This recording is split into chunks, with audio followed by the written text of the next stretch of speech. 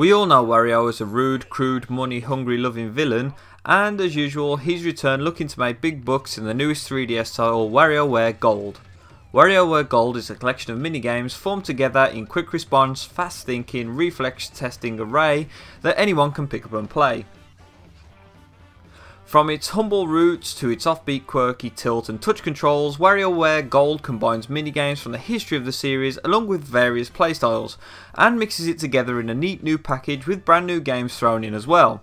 Newcomers and veterans to the series will feel right at home as it gently breaks into the mechanics over its short-lived 2-hour story mode before opening the gates to a variety of challenge modes, missions and unlockables. That's right, there's a story mode, and yes, it's very short. For the first time in the series, Wario and his collection of oddball and quirky characters are all fully voice acted. And while it's a little strange at first, it's not long before you're giggling away at the cheesy and humorous dialogue. As for the story itself, it's not very engaging, nor did I ever feel it really needed to be. It's short and snappy and gives the characters a lot more life and personality than they've ever been given before, a touch that I felt welcoming and refreshing to the series. The minigames themselves are very familiar to anyone who's ever played a WarioWare game before.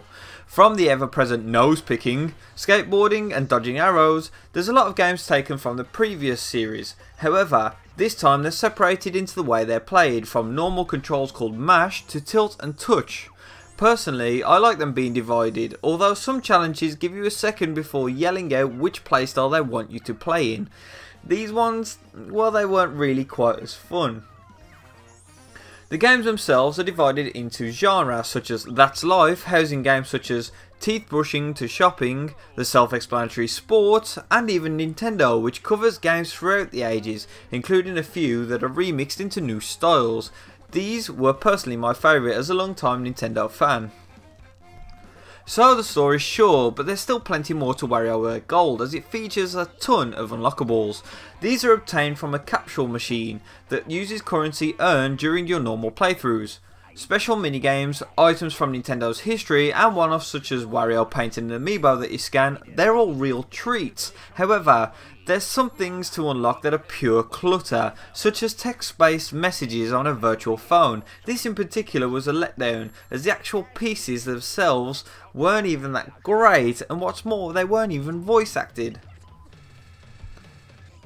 WarioWare Gold is a return to form for Wario and his friends, with a nice buff of polish on the top. Although the story mode is fun and brought new elements to the series, it's laughably short. Luckily though, there's enough content with the other modes and unlockables to save it from being anywhere near short on content.